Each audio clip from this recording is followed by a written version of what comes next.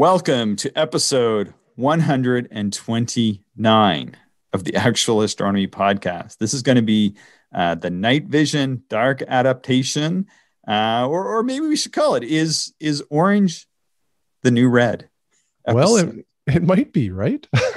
It might be. I'm Chris. Joining me is Shane. We are amateur astronomers. We are not professionals. So take that for what it's worth. And this podcast is for anyone else who likes looking up at the nighttime sky.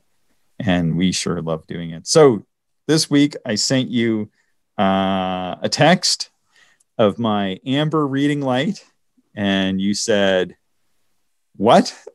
Yeah, that's exactly what I said. And then it spurred on a little bit of reading and research, and I am intrigued.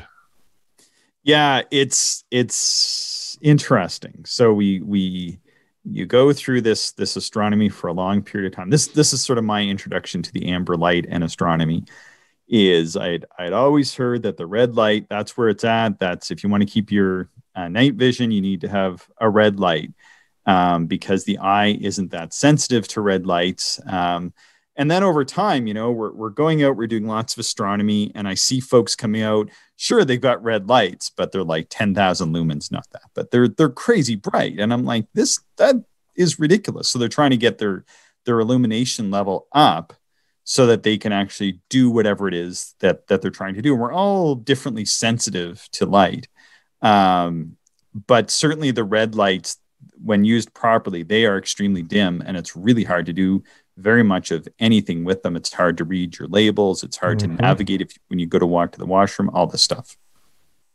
Yeah. That's one thing that has annoyed me in astronomy. And one of the reasons why I start to mark up my atlas now with, little Post-it notes pointing to the objects I want to observe. It's because reading your observing list and then trying to find things in the atlas under a red light isn't easy. It's hard to read the words. And I know I don't have great vision, but that's why I wear glasses. So my vision is corrected. And with my glasses, I'm 20/15 vision, it's outstanding vision, but under a red light, under, low light, that is part of that. It's just tough to read using that. Yeah, it is. So what happened was, I'll give you my initial, here's my recent journey on this.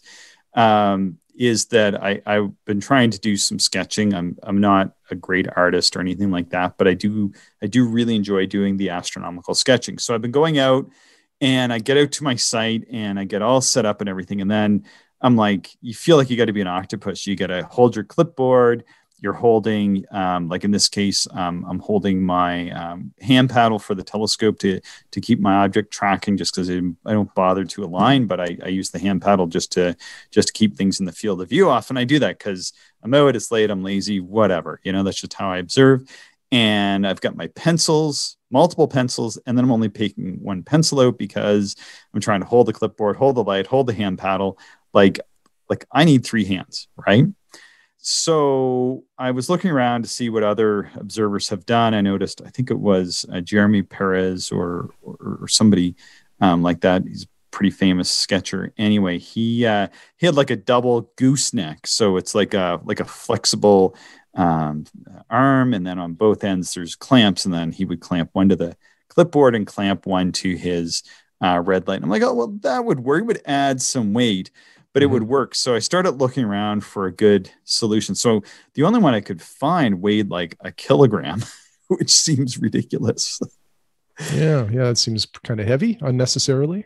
And I found one that was lighter, that's for photography purposes. Like you clamp it to something and then you can get it to like hold a flower, or I don't know what, like a butterfly or something. I don't know. And that one was like $100. It was $94 Canadian. I was like, I'm not spending that. Like, I just need something to hold a little light, right? Like this should be easy enough. So we're for a walk, and I was saying to my wife, I said, this is what I need. Like, do you have like any suggestions? Because, this should just be an inexpensive thing. And because I want to spend my money on telescope stuff, not something to hold my light, right?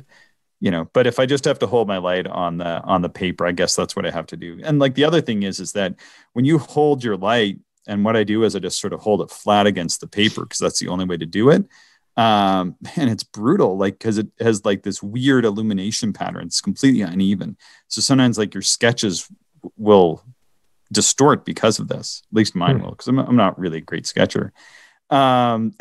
Anyway, so she said, well, just get like a little reading lamp. And I thought, well, I don't know. Like, I mean, it's still going to be bright. I guess maybe I could maybe I'll just put like some red duct tape on it or whatever. Cause I'm thinking they're going to be bright, and everything seems so bright these days, like you look at the light on a freaking cell phone. I mean, geez, it's like a headlight on a car almost now. Right.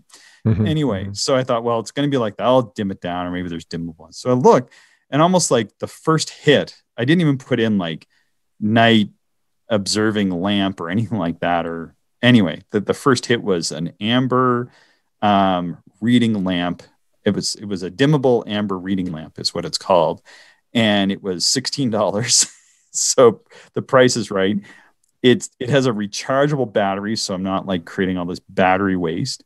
And then it's dimmable, dims down to 20 lumens or something like that, which according to what I don't know that much about lumens, but according to what I could find, seemed like it was about half the illumination of what my red light is when I'm using it.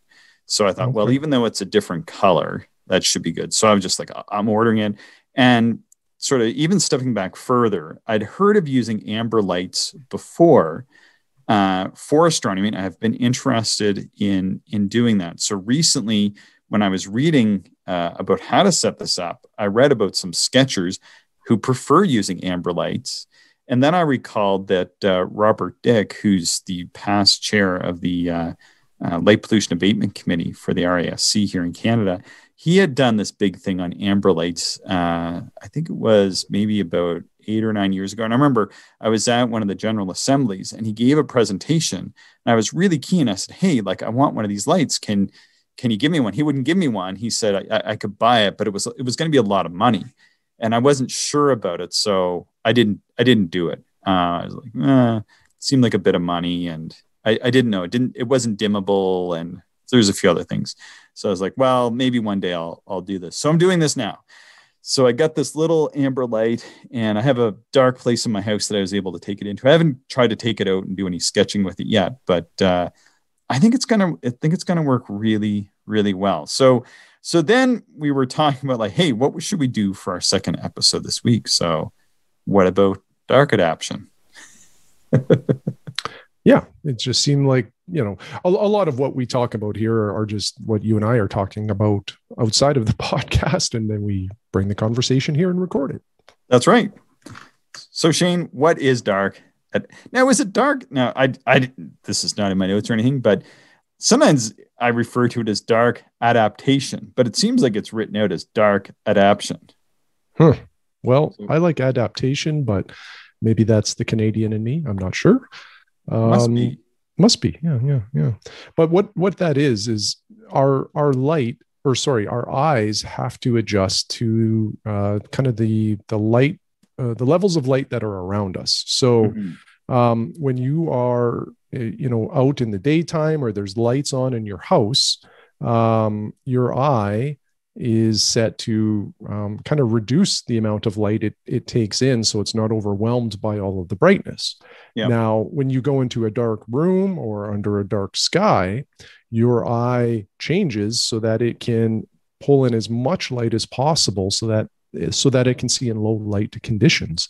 And dark adaptation doesn't happen instantly. Now, the eye quickly adjusts to darkness so that you can see and you can navigate.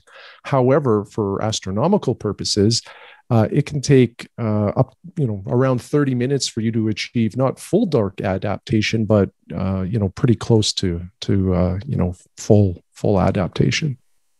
Yeah, and so what happens, and this really isn't in the notes, because in my reading that it's not as well explained in the books that I have or anything, but your iris actually opens up, right? So your pupil kind of appears to dilate, and that allows more light to come in. But sort of the strange part about that, and this is kind of the sort of one of the things that people may not think that much about, is that only allows the light to come in, but it doesn't start working right away because there's biological and maybe even to a certain extent psychological processes that take place that actually cause you to be able to see in the dark, even though the light is coming in. Like you were saying, you go from a bright area to a dark area. Like, so when you walk into that darkened theater after maybe the show has begun or just before it begins, and everything is still darkened down, but there's still like the sconce lights on the walls and lights coming in from, and there's people with their cell phones, like there's some light in there. But when you first walk into a dark area like that, it feels like you just walk into a dark wall almost, Mm-hmm. And it takes you a minute, but your iris will it should dilate almost like right away. Like your eye should open up and let that light in almost right away. But then there's a chemical process and a psychological process that takes place that actually allows you to navigate under low light conditions. Yeah. And so I bought a book that arrived last week. I probably should have mentioned it on the previous episode, but it's Visual Astronomy of the Deep Sky. And you encouraged me to do some reading there before this episode. So I did read good. Kind of the entire beginning portion before it got into the sketches and everything. And some really interesting points about dark adaptation that I just wasn't aware of. Do you want me to get into that, or I don't know if that'll throw the cadence off here? You've started. I'm curious. Let's hear it. Okay. So we've always talked about 30 minutes as kind of the time required to get your dark adapted eyes ready for astronomy, which is still the right thing, right? It's about 30 minutes. Right. Get your dark on. Yeah. Get your dark on. Yeah. But in this book by Roger N. Clark, he talks about that biological change in your eyes that happens to allow you to see more at night or to be more sensitive to light. And I didn't realize, but that process carries on for at least a couple of hours, actually. Yeah. So even though the first 30 minutes is where you get most of your dark adaptation, it still goes on from there. And that's, this is really interesting to me because it really does tie into the usage of even red lights under a dark sky while doing astronomy. Yeah. If you're using a red light that is too bright, it's still going to damage your dark adaptation, like your ability to see, especially that last little bit that happens over, a couple of hours. Yep. So very interesting. The other thing that was very interesting to me in here is he talks about leading up to like a dark sky session where you want, to be able to see the faintest objects. You want to be able to tease out the faintest details. He talked about preparing a couple of days in advance of observing. And what he talked about was your eyes exposure just to sunlight. And that you need to start thinking about that a couple of days before your evening observing session at the telescope. And what you should be doing, for a couple of days up to that point is if you're outside in the sun, make sure you're wearing sunglasses with UV protection, because that helps kind of in your preparation for your dark sky session. So that was something else I didn't know about, that days leading up can impact your observing. Now, I don't believe that what I just shared will have like a dramatic impact, on what you can see. If you couldn't see M33 before, I don't think this is going to allow you to see it now. Mm-hmm. I think it'll just help you tease out a little bit more, faint features or potentially some faint objects. Now, I'm just speculating. I don't think it would have a substantial difference. I suspect it would almost be like, when you start comparing eyepieces. For the most part, they're all the same. It's just at kind of the thresholds is where you start to notice some differences. Yeah. But regardless, I found it quite interesting, that you're, getting your eyes ready for darkness and observing is far more involved than I ever thought. Yeah. So I've had that book. I've done lots of reading on it, and sort of one of the things that I do, which I'm not necessarily doing for dark adaptation, is that it's just sort of my own personal biology and the way that I work, maybe my scotobiology here for this topic, is that like I find when we go to observing, like if we go to grasslands or something like that, like I get very tired in the evenings. I guess this is not unusual. Most people do. But I find it difficult to observe. And so often what I'll do, and you'll know this, you'll recognize this, is that I'll often observe for an hour or two and I'll go to sleep. Mm-hmm. I'll go to sleep for a couple hours and then I'll get back up and observe. And it's astounding how much more I can see when I wake back up. So even though, it's been dark for a while, we're using red lights, we're in the right environment, it's a dark place. I do an hour, sometimes 2 hours of observing, and then I go to bed, and I try to sleep for a couple hours. When I get up, it's astounding how much more I can see. So when I go to bed, I kind of got to use my red light to get in my tent and I, to kind of get settled in my tent. Oh, my sleeping bag's turned around. Where's the zipper on it or whatever? I don't have a zipper on my sleeping bag, but wherever it snaps up, different things like that. I got my red light in there to kind of navigate, right? Because my tent is a full 4-season double walled tent because we observe in a harsh environment and you need to have a lot of protection. But when I wake back up 2 hours later, no red light is needed. I can get up, I can put my shoes on, I can see the steps on my tent, I can see my zippers. I'm out observing, no red light needed at all. I can just about read my star charts almost. And then I do turn my red light on. I have it with a piece of parchment paper on it and at the very dimmest setting or most dim setting or whatever. Yeah. And boy, you sure see lots then. Like, let me tell you, you will get a bump in that situation. But that's just sort of how I observe, right? I mean, that's my observing style that I've had for years. So, and it just happens to work pretty good for dark adaptation as well. Yeah. That's another interesting point is just kind of the fatigue, that you have in your eyes. Like, if you've been up all day, that certainly weighs on your ability to see or get fully adapted. Yep. But also like some other aspects too, a little bit of your age can play into this. But what I found intriguing that, maybe if I circle back a little bit to just the amber light versus red light, we talked about how using a red light, it is hard to read star charts. It's hard to read observing lists. And it's just because our eyes struggle with that wavelength of light. And it almost makes things like blurry to me in a way, at least like letters. And it's frustrating. And what most of us do to compensate for that, me included, is you have to turn up the level of the light. So your red light is now getting brighter. Yeah. And no matter what, like just the fact that it's red doesn't mean it doesn't impact your night seeing. It does. And you still want to keep your light levels, no matter what color, as low as possible. And so as I dug into this a little bit, because, you really got me going down a rat hole on this one, where good. I was very interested. Some people are even speculating and putting kind of, more than just words, like some data out there to say, a white light at low levels might be less harmful to your night vision than a red light at a higher level that some of us use while we're observing. Yeah. So then, on and on and on here in my journey of reading, the speculation was that, or the theory was that, the amber light is kind of the best of both worlds, because you still don't want white light. You'd like to, you would like it to get more to that red spectrum because it is less impactful on your night vision. Yeah.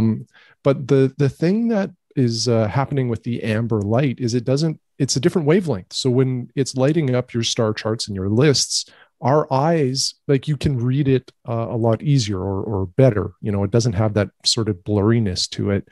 So as a result, you can turn the amber light down to a much lower level than probably what you would have using the red light. So now my mind is blown and I'm thinking I need to find myself a dimmable amber light to start using, because I don't have one right now. All of my lights are red because, this is what you read about in every astronomy book. This is what you and I have said on this podcast quite a bit, actually, is, thou shalt use a red light, when you're doing astronomy.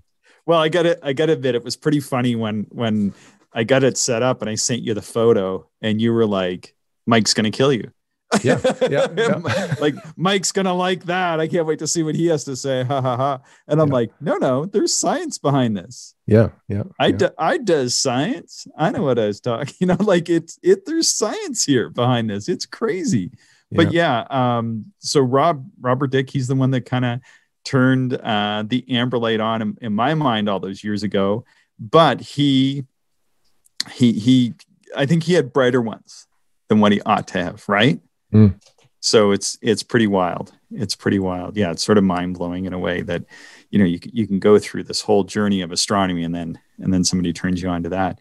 But yeah, so this one has got a 20 lumen level, and apparently, like, I don't know, I don't have like a light measurement device, but my red light is a reputable Rigel Systems red light. And so you can actually look up the specs and whatever. And somebody said that this red light that I have on its lowest setting is 40 lumens or something like that. I could be wrong. I don't know that much about this, but I was astounded at how much better I could see the amber light at 20 lumens than the red light at 40 lumens. Like how much better you could read? Yeah, like it honestly, it just seems like a regular light. My mind is really blown now. So the only way to really test this is to go out and use it. It hasn't worked out that I've been able to get out for a variety of reasons to do some sketching.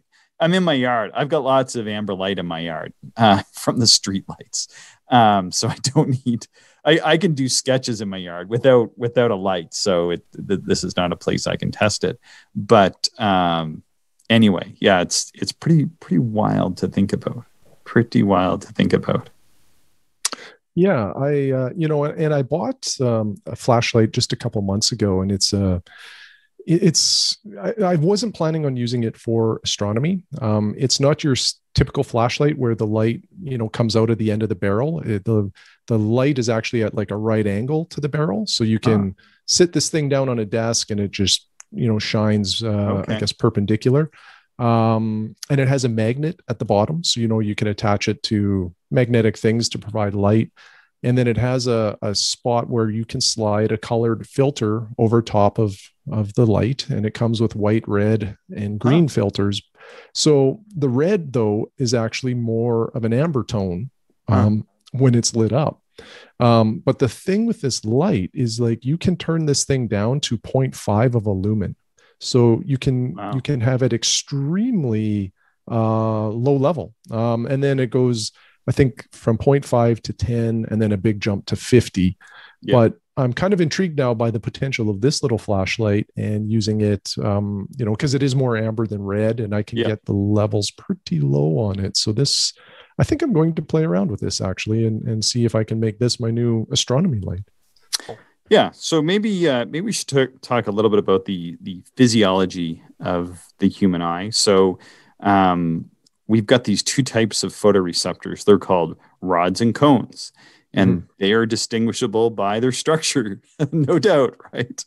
The cone photoreceptors, these are the ones that are conical in shape, and they contain the visual pigments that are gonna help you out for seeing stuff in the daytime. And so they're very sensitive to your daytime types of light. The rod receptors, they only contain one type of pigment, and that's called rhodopsin. And this is the peak sensitivity for nighttime use. And now when you're reading this stuff, it talks in these nanometers of light, which honestly, it doesn't really make any sense to me, because I really don't know what these numbers mean exactly, but it's 530 nanometers of light, which corresponds to like a blue-green light wavelength. And that's why, if you're fully dark adapted, you'll see sort of things being maybe more of a bluish green. And these rod photoreceptors, they're not evenly distributed on inside your eye. So basically they are concentrated towards the outside portion of your vision, and they decrease towards the central part of your fovea, which is the main, center part of your vision. So as visual astronomers know, because of this, That's why we use averted vision. That's because when you look at an object and you focus your attention just off the side, you're going to see things much better than if you just try to look at something directly. Basically, you're using your peripheral vision when you're looking at the nighttime sky, whether it's with the unaided eye, through a binocular, through a telescope. You try not to look directly at the thing that you're looking at, but to use your peripheral vision, right? So you're familiar with this, but this is why. It's the structure of where these photoreceptor cells are, these rods, where they are in your eye. They're sort of around the edge of it, right? And that's Yeah. what we use for our night vision. Yeah. And you and I have talked a little bit about like learning to see better at night and through a telescope. Mm-hmm. And I think that this is one of the like pointed areas that we're talking about learning to see better, because like using your peripheral to try to study an object through a telescope is not an easy thing, because your natural tendency is to focus on what you're looking at, not what's through your peripheral. And it's a weird thing to try to elaborate with words, and it's probably even stranger to actually do in practice. And this is one of those things that the more you do it, the better you will get at it.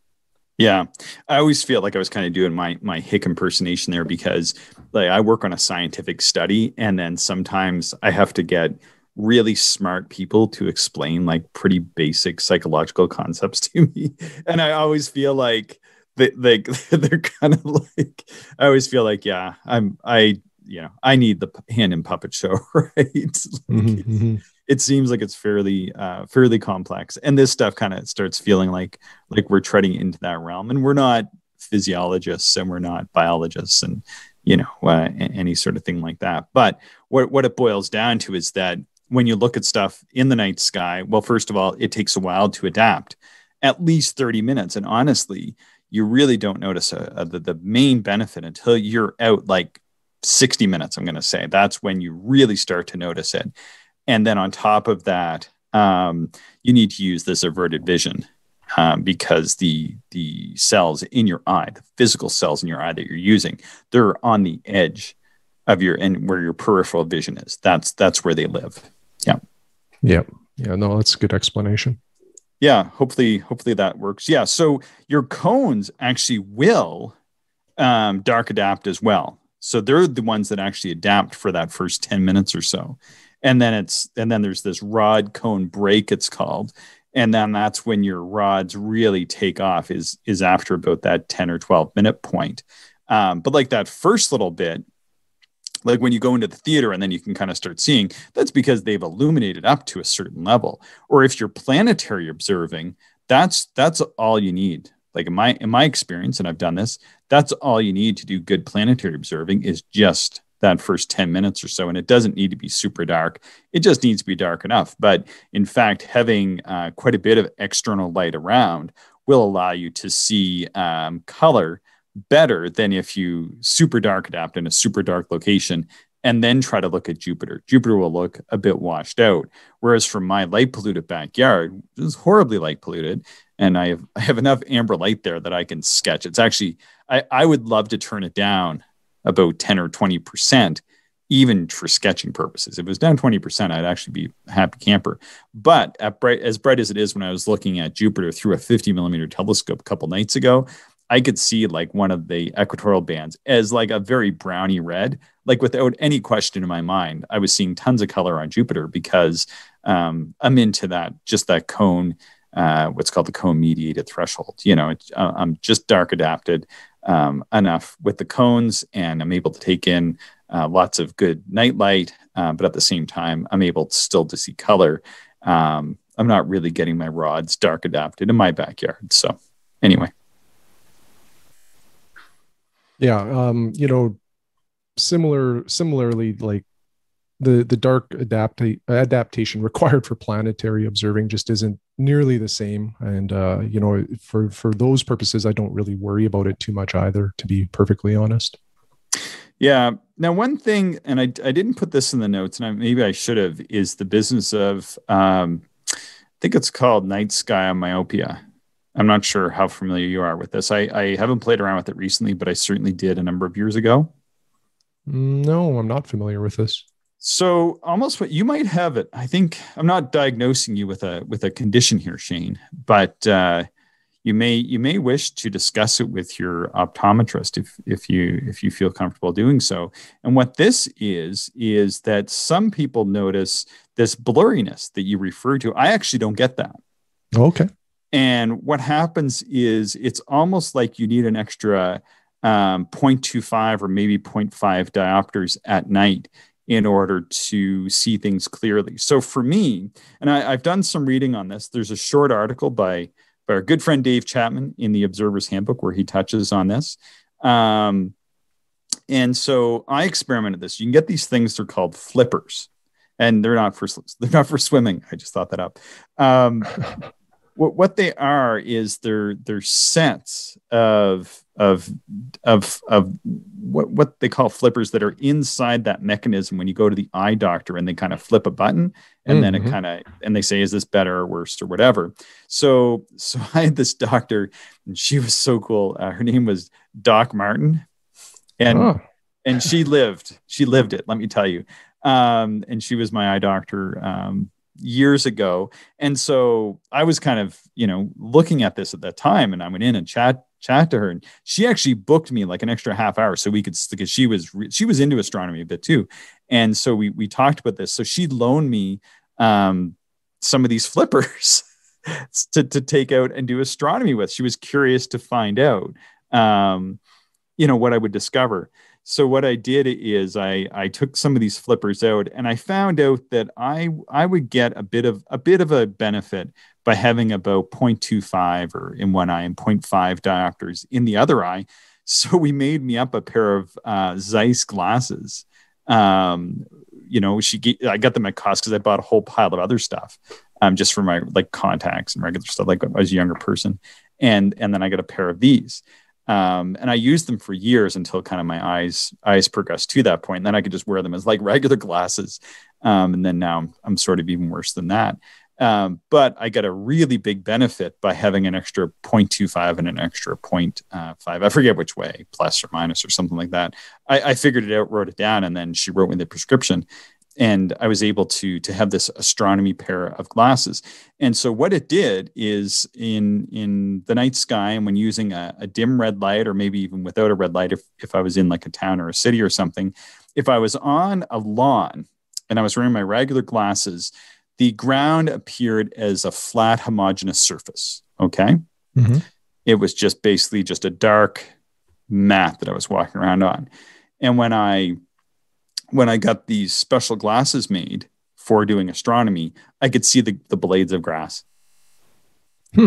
And that's a big difference. Yeah, it was a really, really big difference. Now, through the telescope, it kind of doesn't matter that much. This is what I found out over time, is that it's a lot better for being around and navigating, and it's way better for like reading your star charts and things of that nature. But actually for the looking through the telescope, doesn't really matter that much because you're just focusing it, right?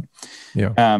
So anyway, so this does occur as well as part of your night sky adaptation. So some people notice it more or less. I found like really 0.25 diopters. Well, in fact, my glasses have been off by 0.25 diopters for a couple of years now, because when I went to the eye doctor the last time, I go through these periods where I find I'm very sensitive to it. And then I go through periods where I can't even notice it at all, even if I try. And what it comes down to is if I'm really tired, I notice that my eye just doesn't adjust as well. But when I'm well rested in that, my eye adjusts really well. In fact, there's times where I can almost get by without wearing glasses, except for like writing or working on a computer. But for reading, I actually have never needed glasses for reading. And so when I read now, I often take my glasses off because I'm able to adjust. Right. I just don't have the good distance. Right. I can't drive a car without glasses, but honestly, that's really about it. Right. I think I look smarter with glasses, and I need that. Yeah. But baffle them with whatever you have to do. Exactly. So, all right. So we talked a little bit. I talked about my sort of experience with my own eye doctor, and And for people out there, you have to kind of weigh your eye doctor appropriately. So some of them are going to be more interested in talking about this stuff than others, and so you have to be careful not to waste too much of their time and go down too many rabbit holes. So I've had some eye doctors that don't care, and I've had some that are like, "Oh man, next time book another half hour. We gotta get into this, right?" Or like, I think she had written a paper on dark adaptation when she was a grad student and had given that to me to read. Like, she was really into this, so it was awesome. What are some things you can do? Do you ever? I think we've talked about this just ourselves before, and we've never talked about this on the podcast, but we've actually talked about diet, you and I. Mm-hmm. Yep. So what did we talk about there, Shane? Well, I remember, I think it was blueberries you were into for a little while, to I'm help always with, into yeah, I'm always into blueberries. yeah, to help with night vision. But, I think you'll get into some of the details, but, certainly like your kind of your general health, can certainly influence your ability to see at night.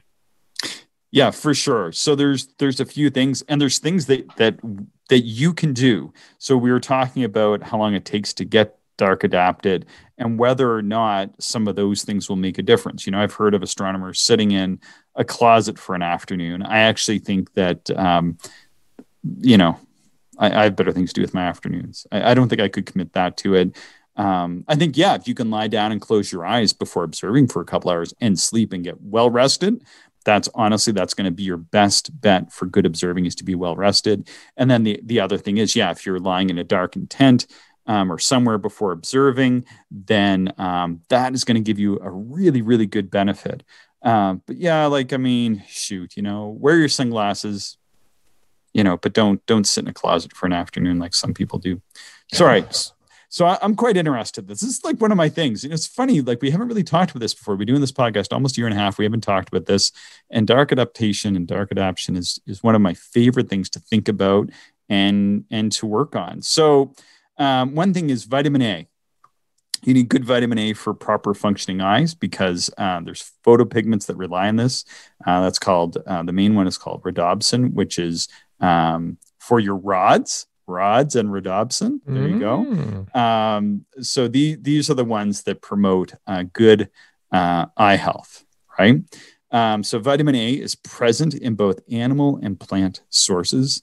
And now I'm going to get into this a little bit, like retinoids and carotenoids, respectively. Sort of, you get the retinoids from the animal, and the carotenoids, kind of like carrot, from plants, although carrots aren't listed here on the stuff that I've listed. But anyway, so they're used by the body for the absorption of these nutrients into your cardiovascular system. So it's important to have a good cardiovascular system. Like, getting good cardio exercise is actually super important for your night vision. So, in full disclosure, I was trying to get more exercise, and this was a number of years ago. And my wife wanted to buy an exercise bike, and I was like, I'm not going to use it. And then, kind of as I was doing some of this reading, I'm like, you know what? I'm going to start trying to do like 10 to 15 minutes of cardio a day, like really focused. I do other exercise,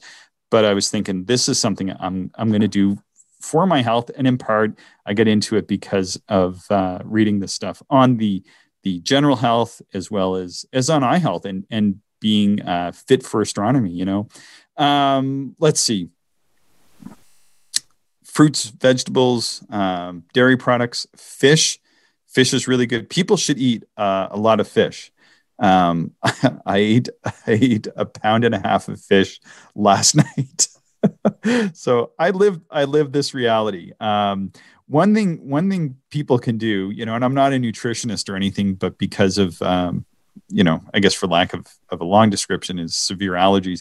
But one thing people can do is eat some greens before they eat a meal. If you eat just a handful of spinach before you eat a meal, do that for a month, and then come and complain to me, because your overall health will get this huge benefit by eating a large handful of spinach before you eat your dinner every evening.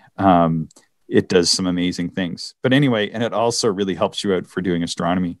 Fruits and vegetables contain high amounts of carotenoids. You want to look for vegetables that are dark green, like spinach, yellow, like your peppers. I eat yellow peppers and red peppers conversely every single day for lunch, and red ones, red in color. So I also eat red ones. And you want to eat your tomatoes and your berries, like your raspberries and your strawberries, and different things like that. So, this seems like strange things to talk about on an observing podcast, but actually eating these fruits and vegetables, which I know can be expensive, but certainly you can eat frozen ones or whatever, that can sort of help you out on that. But we're giving nutritional advice today, Shane. Well, and it makes sense, right? Like, good health enables you to do lots of different things, or allows you to do things better. And, it's no surprise to me, that, just a balanced diet with the right nutrition, is going to make your eye perform better too. And probably even just give you more energy while you're out at night and not make you feel so tired. Yeah. So for me, what's strange, like you were saying, like your vision, maybe you have some visual challenge. I certainly do. I have really bad astigmatism, right? So like it's funny because some people really love the super expensive, well-corrected eyepieces, and I enjoy them too. But for me, it's not as critical because I never get like really sharp edges. I just live with it, and my eye adjusts and my brain adjusts. It's not that big a deal for me. To have like really expensive eyepieces that are really well corrected on the edge, because my vision just isn't good in those areas anyway. So, to do astronomy, like I'm already just adjusting and adapting to that. However, I have really good night vision. I always have. And when I read through the list, so I made up this list. This is like a list of my favorite foods, and it always has been, and it has nothing to do with astronomy. But when you read this, like one of my favorite things to eat is red onions, and I will just eat red onions. My wife thinks it's kind of gross, but I really like them. And blueberries, I've always eaten like when I was a kid, like growing up, we lived near the blueberry capital of the world. We only lived like about 50 kilometers away. And so blueberries were like really cheap. Like that was like a really cheap thing. You would just get blueberries all summer and you would eat them on everything because it's just really cheap and they're healthy. And so that was just something we always had, like a flat of blueberries in the fridge all summer, and then we'd freeze them and have them throughout the year. Bilberries, which are kind of like a blueberry. I never really have eaten a bilberry. I think I sought them out. They were okay. I've eaten them. They're hard to get. I've taken bilberry supplement, and I haven't really noticed an improvement in my vision taking a supplement, so I just don't, because I eat so much of this stuff anyway. Red cabbage, which I actually like, and eggplant, which I love. I can never get enough. I don't eat as much of it as I would like to. But those are all things that really help improve your dark adaptation. And then it's not right here. I think I have it somewhere down. But oh yeah, blackberries. Apparently blackberries are really good. And when I was growing up, I grew up in an area like where I spent my summers, our old cottage. And man, this was pretty rough. It was a chicken shed that had been converted to a cottage. They literally swept the feathers out and we moved in.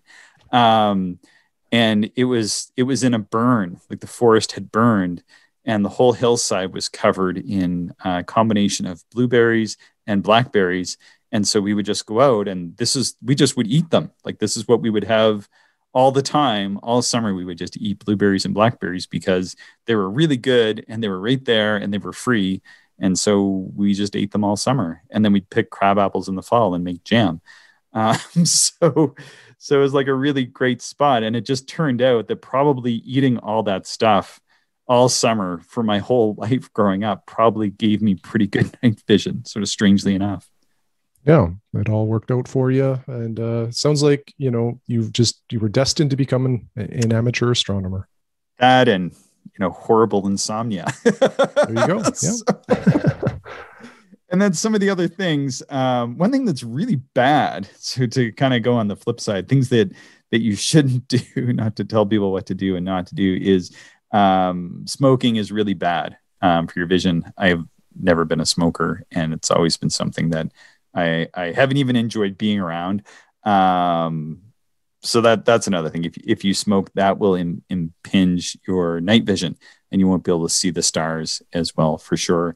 And same with alcohol use. I've always been a very light drinker, even lighter now. But I never drank much growing up. I didn't have time for it. I was an athlete, and then exercise. Definitely, if you don't get enough exercise, you will not have good dark adoption. You should get some, like they say, like whatever it is, like that minimum of 10 to 15 minutes a day, kind of on average. If you're not getting that, you can go out, like say maybe you're smoking and drinking and partying too much. You cut that down, start eating healthy and getting some good rest and eating your blueberries and blackberries and eggplant. You will definitely see more in the nighttime sky. That is for certain. And I actually have noticed this. So there's been the odd night. And this is the odd night where we go out and it looks like the conditions are going to be poor. And I remember we had some beverages there. So we were like, whatever, we were out camping and the conditions were looking like they were going to be horrendous. And I think we had a drink or two and then it cleared up. And I remember I definitely noticed that I couldn't see nearly as well. Like it was not good. I definitely didn't enjoy it as well. That was the very last time I ever had any alcohol beverage, anytime, anywhere near I thought I was going to go observing. Even if I thought I was going to go observing, it was 50-50.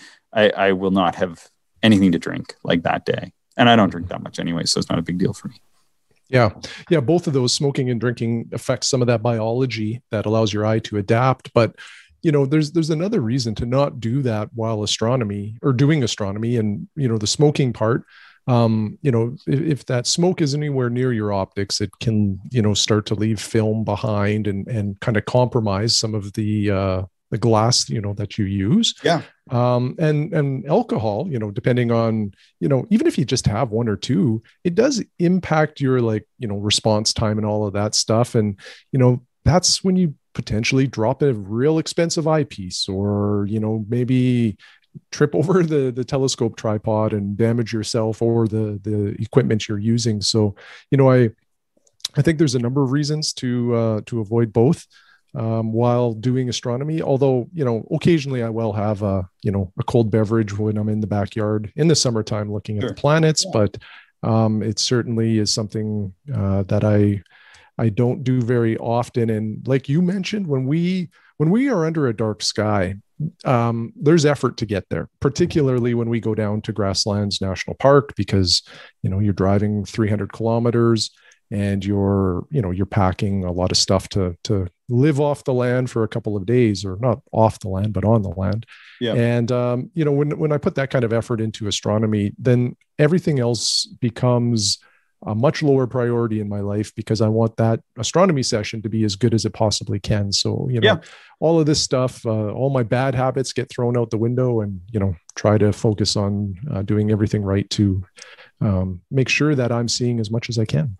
Yeah. And I mean, so that people know, I don't know what it's like in the States, and I know different places are have different restrictions, but sort of strangely enough, it's no problem. It's totally fine to have an alcoholic beverage, at your campsite in a Canadian national park. That is no problem at all. You are allowed to do that here in this country, which is cool. But I've only done that like once or twice, maybe, because, when it comes to the astronomy, I do find that if I have that drink, then even if I have it like at lunch or something, then it just makes me a little bit more tired at night. It's often very hot, so your body isn't processing alcohol as well. It just tends to have that sort of negative impact. And then, as time has gone on, I mean, they've certainly discovered that any amount of alcohol can certainly lead to a number of health and physiological problems, even in moderate amounts. So people should keep that in mind. And I mean, sort of in full disclosure, like I am a very light drinker. Like I was, I really enjoy having like a beer with somebody. Like that's great from time to time.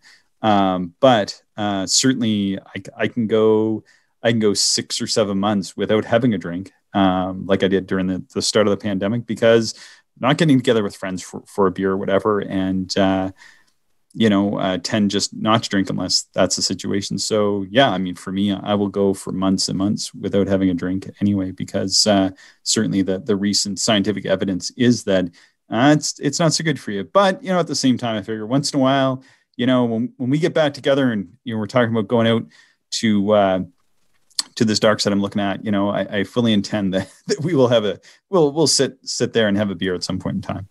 That'll be fun. Looking forward to it. Yeah. Well, with that, anything else to add, Shane? No, that's it. I enjoyed the discussion. Like I said, I learned a little bit through this research, particularly around the amber and red light stuff that, I think will help me in my future observing sessions. So hopefully other people find this information useful. Yeah, and it's sort of a different thing, but this is something that we do try to keep in mind when we're going. And I will say this: when you do go to observe with other people, be very respectful of their level of dark adaptation or their dark adaptation needs, because everybody is different. So what might be a light that you find perfectly acceptable, or the level of light that you personally need to do the astronomy that you want to do, might be way too bright for that person who's set up 20 feet away from you. And that person is probably named Mike. And he's a big guy. No, but seriously, I mean, definitely people have different levels of sensitivity to it. And a lot of people do expect you to be aware and respectful of that. And certainly, like, we've gone out observing and people show up. Like, one thing that I did recently, it seems like maybe a small thing or whatever, is I like to turn on a light in my trunk when I'm putting stuff away, because I tend to drop and lose things. But I recently put like a red a flap over it.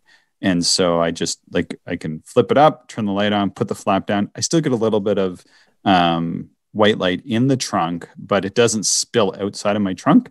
Any light that spills outside of my trunk is very dim and red filtered. So it's not really going to impinge on somebody if I happen to be parked in a way that might impact somebody else. And I do a lot of observing with Mike, so I was kind of thinking about that. This light's definitely too bright. It's too bright for me, even. It's way too bright for Mike. So people should think about that. And then things like car alarms and other car lights inside your car. Be aware that sometimes those lights come on. So know how to turn them off.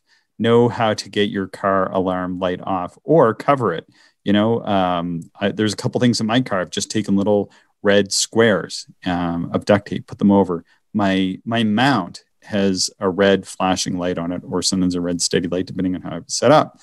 And it's way too bright at a dark sky. So I just took a tiny little red piece of duct tape. I put it over that, and it's the perfect level. Nobody would ever complain about it. It's just a dim little red light. I can still see that my mount is doing whatever it needs to do when the red light is on. So it works for me, and it's not like blinding for those that are around me. Because when I'm observing, I actually don't see the red light because I'm perpendicular to it.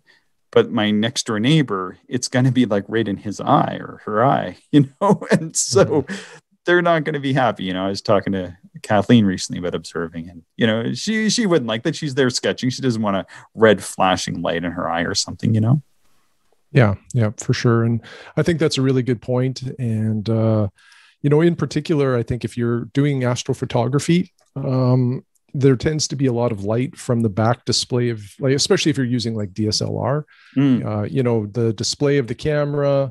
There's lights involved with some of that equipment. Again, the people doing visual astronomy won't appreciate that level of light. And, it goes back to the night vision that we're trying to get, which takes time. And then we want to maintain that. So any unnecessary light, or any light that is just too bright, may irritate a neighbor. So just be aware of that.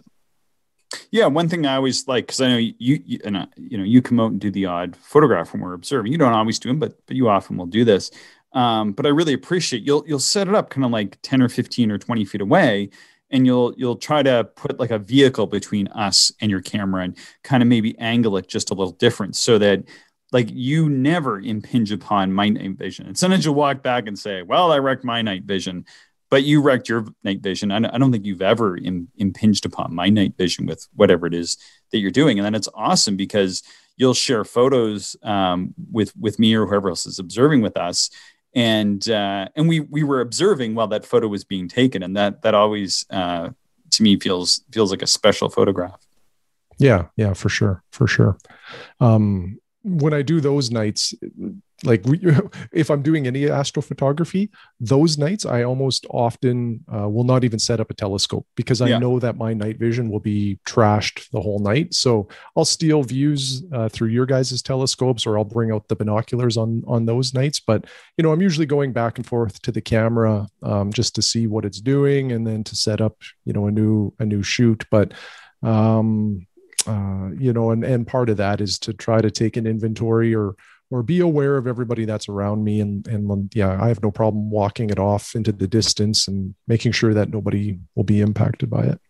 Yeah. And I mean, I have observed with lots of other people. I know, like Veronica, when she's out doing photographs with us, usually I'm messing with her more than she's never messed with my observing, but I'll forget she's even there. And then she's like, thanks. And I'm like, what? She's like, you just walked with your red light right through my seat. And then she sends me this photo of this beautiful night skyscape with this like wobbly red light going through it. I remember she sent me this one. I'm like, no, I like it. And she's like, I didn't like it.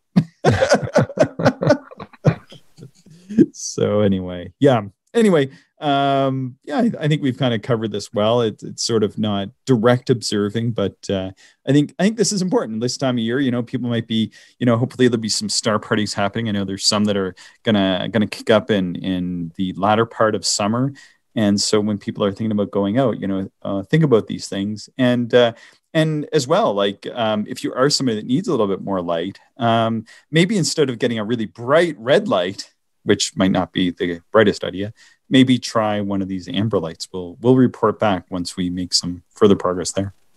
Yeah, perfect. All right. Anything else to add, Shane? No, that's everything. All right. Well, that was fun. Yeah. Thanks, Chris. Thank you.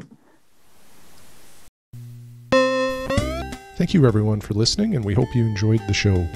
If you are interested in more information, would like to contact us, or if you would like to support the podcast, check out our website, actualastronomy.com.